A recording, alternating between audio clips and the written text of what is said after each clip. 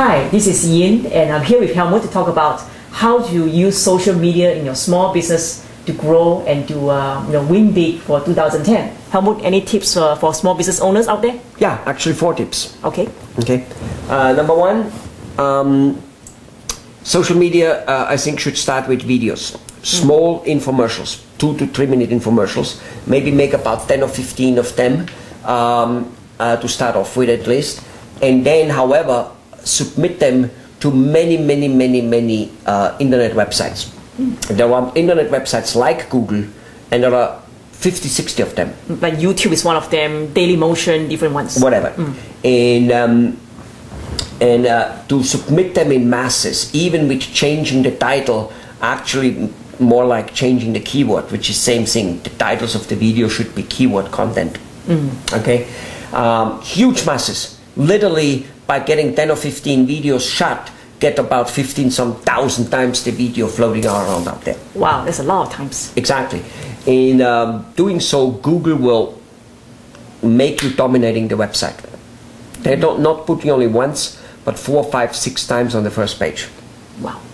And as an icon too, I've seen that before, as a picture, not just as a text. Sometimes, not always. The picture doesn't come always with it, but in many cases it does. And yes, people click a picture more. Keep in mind, Google loves video. Why? Because people love video. Okay.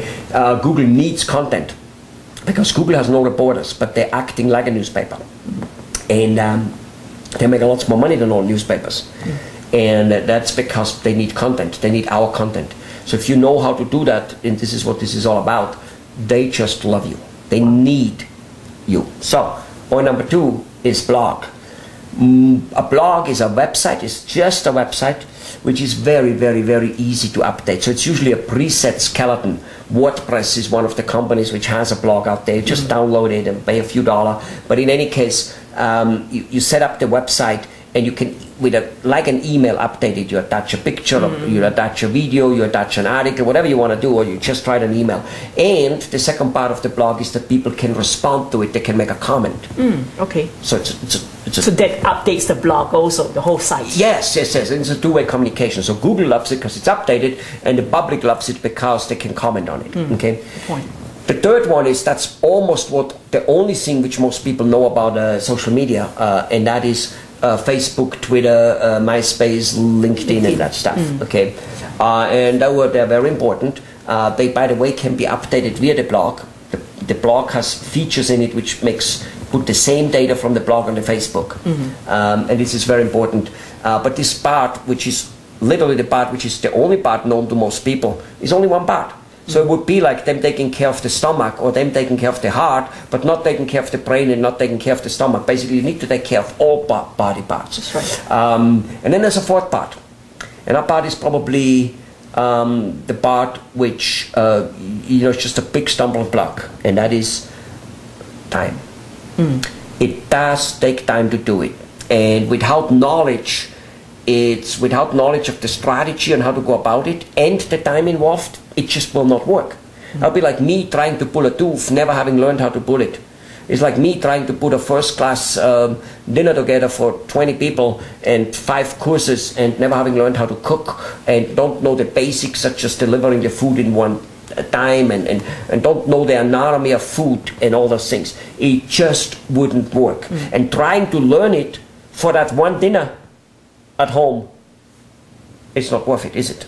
No, it takes too long, and it will not be successful. You need to try, you need to do it a few times. So whether small business owners like it, love it, hate it, it wouldn't really make a difference. If they don't hire a social media strategy company which knows marketing as a basic very well, not just a social media company which came up to be a social media company, they better be good marketing people in the first place, and they better be good public relation people, because it all fits together. That has to do with the writing and with how everything fits together.